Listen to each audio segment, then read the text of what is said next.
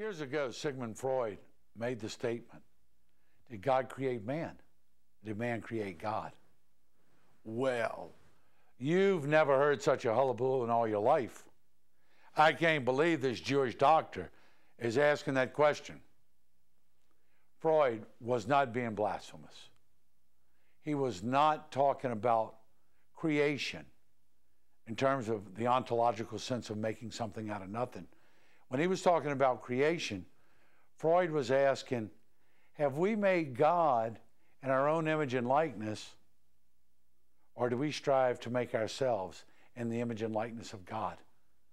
And more often than not, modern religion has adapted the idea that we can make God in our own image and likeness. We can pick and choose what we want out of the gospel.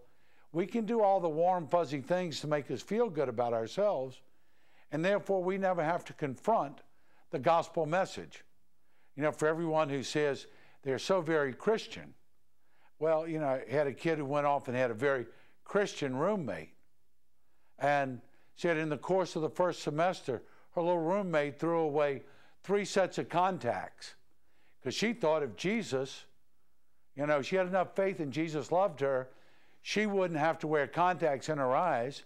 She kept throwing away her contacts because she knew that Jesus was going to heal her eyes. She'd never have to wear them again. Not exactly scriptural, okay? But when we pick and choose what we want, it's amazing. We can take the scriptures and mold them into our own lifestyles, our own understandings, our own interpretations, and pretty much get away with anything.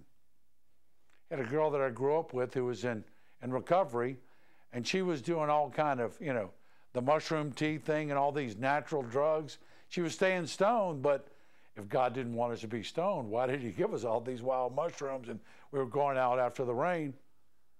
Same thing with the commandments. Well, you know, I'm going through this divorce. I met someone I really like and everything, and, you know, we have to wait to get our annulment. But, I mean, you expect us to wait 2 years before we can be sexually active? And we said, well, look, you got a 15 and a 17-year-old daughter. You expect them to bring their boyfriend home and sleep with them? I don't think so. Well, guess what, baby? There's no statute of limitations or age limits. You don't age out and limit out on the commandments. If it's wrong for you to be immoral and be promiscuous when you're 15 and 16 years old, it's wrong when you're 55, 65, or 85. The idea of changing our lives to live in accord with God's law is what we're called to do. It's a purpose of religion. Is religion supposed to change God's law to keep up with society? Or is religion supposed to change society to keep up with God's law? If it's not the latter, then what are we doing?